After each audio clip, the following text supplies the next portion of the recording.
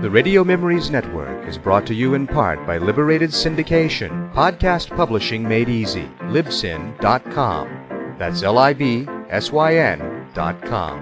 Academy Award Theater was a CBS radio anthology series which presented 30-minute adaptations of plays, novels, or films.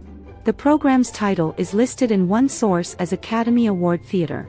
Rather than adaptations of Oscar-winning films, as the title implied, the series offered Hollywood's finest, the great picture plays, the great actors and actresses, techniques and skills, chosen from the honor roll of those who have won or been nominated for the famous Golden Oscar of the Academy of Motion Picture Arts and Sciences.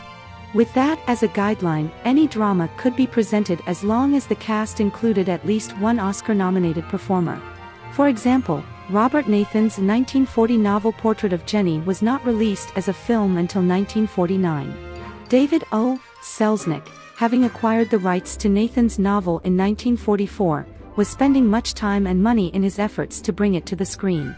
Thus, Academy Awards December 4, 1946, adaptation of Portrait of Jenny, with John Lund and Oscar winner Joan Fontaine, had a promotional aspect, concluding with host/announcer Hugh Brundage revealing, Portrait of Jenny is soon to be a Selznick International picture starring Jennifer Jones and Joseph Cotten. The program initially aired on Saturdays at 7 p.m. through June, then moved to Wednesdays at 10 p.m. Frank Wilson scripted the 30-minute adaptations for producer-director D. Engelbach, and Leith Stevens provided the music. Frank Wilson was the script writer. The sound effects crew included Gene Twombly, Jay Roth, Clark Casey, and Burns Surrey. The series began March 30, 1946, with Bette Davis, Anne Revere, and Faye Bainter in Jezebel. On that first show, Gene Hersholt spoke as president of the Academy of Motion Picture Arts and Sciences, welcoming the E.R. Squibb & Sons pharmaceutical company, the House of Squibb, as the program sponsor. It was an expensive show to produce since the stars cost $4,000 a week, and another $1,600 went each week to the Academy of Motion Picture Arts and Sciences for the use of their name in the show's title. This eventually became a factor in Squibb's decision to cancel the series after only 39 weeks.